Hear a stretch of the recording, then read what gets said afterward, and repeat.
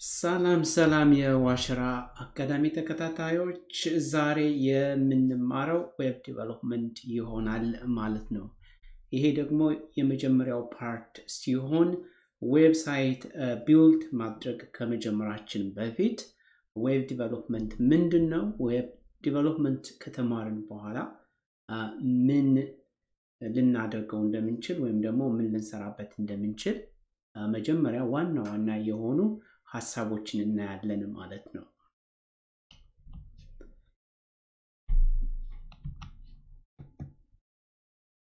እዚህ ጋር እንደምታዩት የተወሰነ አውትላይን አስቀምጫለሁ። መጀመሪያ ለዌብ ዲቨሎፕመንት የሚያስፈልጉን ዲቨሎፕመንት ቱልስ እናያለን። ከዛ ቀጥሎ how does the web works ማለት ዌብሳይት ወይም ደግሞ how the internet works የሚለውን እናያለን ማለት ነው።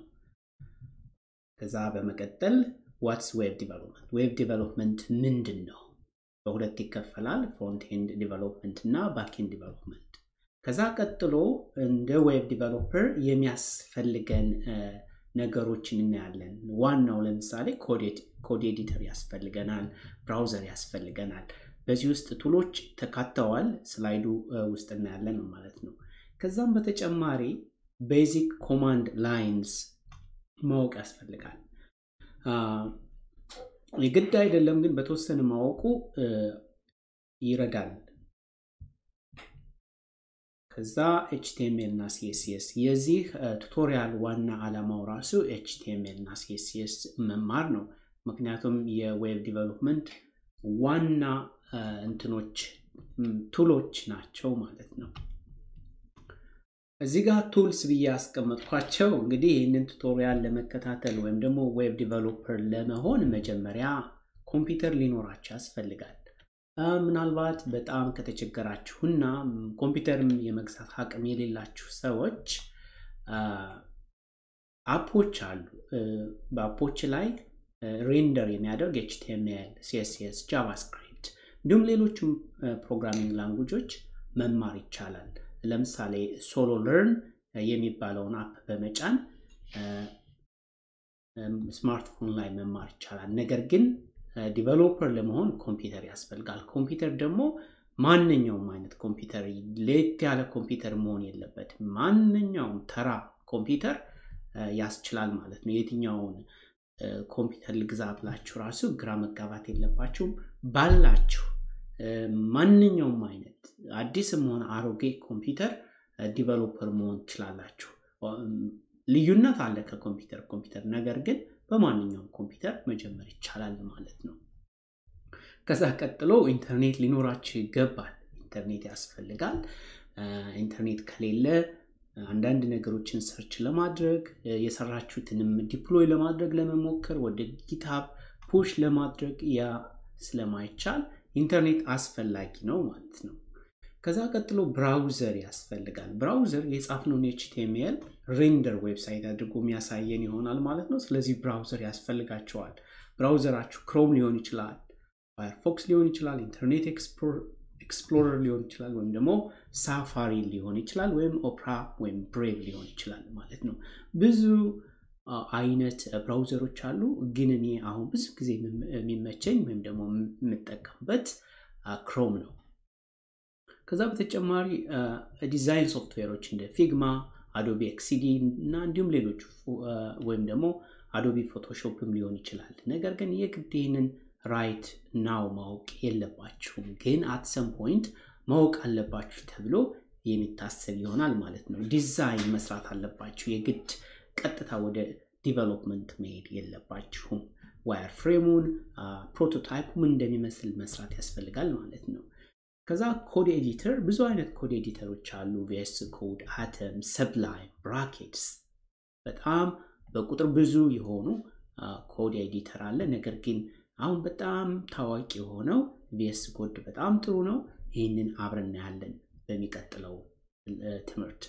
ከዛ ጊት ቨርዥን ኮንትሮል ይባላል። ቨርዥን ኮንትሮል ማለት ለምሳሌ ማይክሮሶፍት ወርድ ላይ የሆነ አፕሊኬሽን ጽፋችሁ ሞዲፋይ ወይም ደግሞ ለማስተካከል አዲስ ነገር ለመጨመር ብትፈልጉ ፋይል 1 ፋይል 2 ፋይል 3 ያደረጋችሁ ነው ሴቭ የምታደርጉት እና እንደዛ የምታደርጉት ለምንድነው መጀመሪያ የጻፋችሁትን ስለምትፈልጉት ከነካካችሁት መልሳችሁ ስለማታገኙት ማለት ነው ሶፍትዌርንም እንደዛ ነው የተለያየ ቨርዥን ማስቀመጥ ስንፈልግ ይሄ ጊት ቨርዥን 1 ቨርዥን 2 እያለ ያስቀምጥልናል ማለት ነው ስለዚህ በጣም ያስፈልጋል ጊት ማወቅ ማለት ነው ከዛ ኢንተርኔት ወይም ደግሞ ዌብ እንዴት እንደሚሰራ እንነጋገራለን እዚህ ጋር እንደምታዩት ብራውዘር ናቸው ለምሳሌ እኔ የሆነ ዌብሳይት አክሰስ አድርግ ወይ ክሮም ተጠቀማለሁ ወይ ሞዚላ ተጠቀማለሁ ወይ ኦፕራ ወይ ኢንተርኔት ኤክስፕሎረር ወይ ሳፋሪ ተጠቀማለሁ ማለት ነው ለምሳሌ እዚህ ጋር የተቀመጥኩት እኔ ነኝ እንበልና ኮምፒውተሪ ላይ ያለሁት ኮምፒውተሪ ላይ የከፈትኩት ምናልባት ጊትሃብን ሊሆን ይችላል ወይ የሆነ ዌብሳይት ሊሆን ይችላል እና ልክ ብራውዘሩ እንደ ክላይንት ምን ይልካል ሪኩዌስት ይልካል ሪኩዌስቱ ከሰርቨሩ ምን ያመጣል ዴታ የተጠየቀውን ዴታ as a response ይመልሰዋል ከዛ ኮምፒውተሪ ላይ ሬንደርድ ይሆናል ማለት ነው እንደምታዩ ኦፍ ኮርስ ማየት አትችሉም ግን እንደዛ ነው ሪኩዌስት አለ ያ ሪኩዌስቱ ሰርቨር ጋር ይደርሳል ሰርቨር ደግሞ ሪስፖንስ ሰርቨር ማለት ምንድነው ሰርቨር ማለት ኮምፒውተር ነው ይሄ ኮምፒውተር ከክላይንት ኮምፒውተር ላይ የሚያደርገው ኮንፊገርድ ሆኗል ዴታ በሚጠየቅበት ጊዜ እንዲሰጥ ኮንፊገርድ ሆኗል ፕሮቶኮል አለው በኤችቲቲፒ ፕሮቶኮል መሰረት የተጠየቀውን ዴታ መስጠት አለበት ሲሰጥም ደግሞ ሪስፖንስ ነው ሪስፖንሱ ኤችቲኤምኤል ሊሆን ይችላል ጄሰን ሊሆን ይችላል ኤክስኤምኤል ሊሆን ይችላል ዲፈረንት ዴታ ሪስፖንስ ያደርጋል ይሄን ሳይክል ብቻ መረዳት በቂ ነው ምን አለ ዩዘሩ ወይም ተጠቃሚው ምን ይልካል ጥያቄ ይልካል ጥያቄው ይሄንን ሰጠኝ ብሎ ነው ያም እንዴት ነው የሚሆነው ክሊክ በማድረግ ማንኛውም ክሊክ ምንድነው ማለት ነው ጥያቄ ነው ወይም ደግሞ ሪኩዌስት እንለዋለን ያ ሪኩዌስት ሰርቨር ጋር ሄድና ካለ ከተገኘ የተጠየቀው ጥያቄ ትክክል ከሆነ ቤዝድ ኦን ኤችቲቲፒ ፕሮቶኮል ሰርቨሩ ምን ያደርጋል ምላሽ ይሰጣል ምላሹ ደግሞ በተለያየ መልኩ ሊሆን ይችላል እንደ ዌብሳይት ሆኖ ወይም ደግሞ JSON ፋይል ሆኖ XML ሊሆን ይችላል በተለያየ ዴታ ፎርማት ለዩዘር ይመጣልታል ማለት ነው ይሄ እንግዲህ ባጭሩ ዌብሳይት የሚሰራው እንደዚህ ነው አትሊስት ምን ያስፈልጋል ክላይንት አለ ሰርቨር አለ ኦፍ ኮርስ በኢንተርኔት ነው ይሄ ኮሙኒኬሽን ያለው እና ያም የሚግባባበት ፕሮቶኮል ደግሞ HTTP ፕሮቶኮል ሃይፐርቴክስት ፕሮቶኮል ይባላል I think hypertext transmission protocol ይባላል በዚህ ፕሮቶኮል you don't have to worry about this protocol ስለ ፕሮቶኮሉ መጨነቅ የለባችሁም ግን የዚህ HTTP ክላይንት እና ሰርቨር የሚገናኙበት ኮሙኒኬሽን ፕሮቶኮል አድርጋችሁ ውሰዱት ማለት ነው ይሄን ካሉ ቀጥሎ ወዳለው ፔጅ እንሄዳለን ማለት ነው ስለዚህ ዌብ ዲቨሎፕመንት ምንድነው እዚህ ጋር የጻፍኩትን አነብላችኋለሁ ዌብ ዲቨሎፕመንት ማለት ሂደት ነው የምን ሂደት ዌብሳይትን ዲዛይን የማድረግ የመገንባት ከዛ ደግሞ የመጠገን በሚበላሽበት ጊዜ ከቀላል ከትንሽ ዌብሳይት ከአንድ ሰው ፖርትፎሊዮ ትንሽ ዌብሳይት እስከ በጣም ውስብስብ የሆነ አፕሊኬሽን የመስራት ሂደት ዌብ ዲቨሎፕመንት ይባላል ማለት ነው ይሄን ደግሞ በሁለት እንከፍለዋለን ፍሮንት ኤንድ ብዙን ጊዜ እኛ የምናየው ክላይንቱ ወይም ደግሞ ተጠቃሚው የሚያየው ክሊክ የሚያደርገው የተለያየ ከለር ያለው ፍሮንት ኤንድ ይባላል ከስሙ እንደምትረዱት ፍሮንት ከፊት ለፊት ያለ ዩዘሩ ሊያየው የሚችል ባክ ኤንድ ማየት የማንችለው በስተጀርባ ያለ ብዙን ጊዜ በባክ ኤንድ ፕሮግራሚንግ ላንጉዌጅ የሚሰራ ይሆናል ማለት ነው ቀጥሎ አለ እዛ ጋር ነው ፍሮንት ኤንድ ዌብ ዲቨሎፕመንት ለመስራት የሚያስፈልጉን ቴክኖሎጂዎች በዋነኛነት HTML ከዛ ቀጥሎ CSS ያስፈልገናል HTML ልክ ቤተሰን ሰራ ምን አቋም ማገር ምንድነው ከዛ ደግሞ ጣራ ላይ መሰረት ሁሉ ነገር ከወጣለ በኋላ ቤቱ ደግሞ ምን ይላል ይሸፈናል ተሸፍኖ እንዲያምር ይደረጋል ያም የሆነው በሲኤስኤስ ነው ማለት ነው ስለዚህ ኤችቲኤምኤል ምን ለማለት ነው መጀመሪያ አቋሙን ወይም ደግሞ ስኬለተኑን ለማውጣት ከዛ ለማሳመር ልክ ቀለም እንደመቀባት መውሰድ ትችላላችሁ ይሄኛው ኤችቲኤምኤል እና ሲኤስኤስ ደግሞ አቋም ማገር ከዛ ደግሞ ጣራ እንደመስራት ይሄ ዳይናሚክ እንዲሆን ኢንተራክቲቭ እንዲሆን ደግሞ ጃቫስክሪፕት ያስፈልገናል ማለት ነው ሳስ የሲኤስኤስ ፕሪፕሮሰሰር ይባላል ከሲኤስኤስ ከአንድ አድርጋችሁ ለጊዜው መውሰድ ትችላላችሁ ነገር ግን ወደ ሪያክት አሁን በጣም ሞደርን እና ተፈላጊ በየትኛውም ዓለም አውሮፓም ሆነ አሜሪካ በጣም ተፈላጊ የሆነ ላይብረሪ ነው የጃቫስክሪፕት ላይብረሪ ነው ላይብረሪ ማለት የተለያዩ ፋንክሽኖች ተጽፈው አክሰስ ልናደርጋቸው የምንችልበት ማለት ነው ልክ ላይብረሪ ሄዳችሁ መጽሐፍ እንደምታነቡት መጽሐፎች በሆነ ሰው ተጽፈዋል እናንተ ቁጭ ብላችሁ የተጻፈላችሁን መጽሐፍ ታነባላችሁ ማለት ነው ላይብረሪ በዚህ ደግሞ ምን ማለት ነው በጃቫስክሪፕት የተጻፉ ፋንክሽኖችን ሪያክት ላይብረሪ ተጠቅመን አክሰስ እናደርጋቸዋለን ማለት ስለዚህ ስራችን ፕሮዳክቲቭ ይሆናል ይፋጠናል ነገሮችን ወይም ደግሞ ፋንክሽኖችን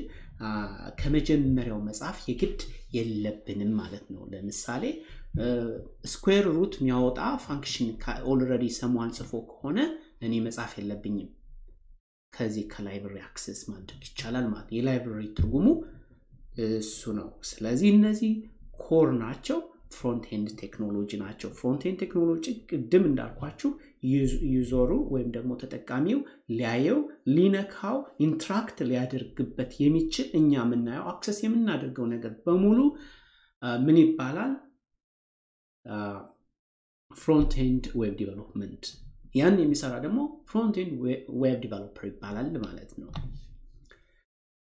ወደ ባክኤንድ ዌብ ዲቨሎፕመንት ደግሞ ለምሳሌ ዴታችንን ስቶር የሚያደርግልን ዴታ በመንጠይቅበት ጊዜ ዲስፕሌይ እንዲሆን ሳይን አፕ ስናደርግ አካውንት ክሬት ለማድረግ የሚያስችለን ፕሮሰሱ በአንደር ዘ ሁድ ያለው ማለት ነው የማናየው እሱ ምን ይባላል ባክኤንድ ዌብ ዲቨሎፕመንት ይባላል ይህንን ለመስራት የሚያስፈልጉን ቴክኖሎጂ እንደ ኖድ ፒኤችፒ ፓይተን ጃቫ እና ሩቢ አይነቶቹ back-end web development ናቸው ማለት ነው ስለዚህ ለማጠቃለል እዚህ ጋር እንደምታዩት front-end development developer back-end developer full stack developer someone who knows both these technologies ይሄንንና የመጀመሪያው front-end developer እና back-end developer ሁለቱንም አጣምሮ የሚያቀሰው ደግሞ full stack ዌብ ዲቨሎፐር ይባላል ማለት ነው በነገራችን ላይ ዴታቤዝም አለ እዚህ ጋር ያልገለጽኩት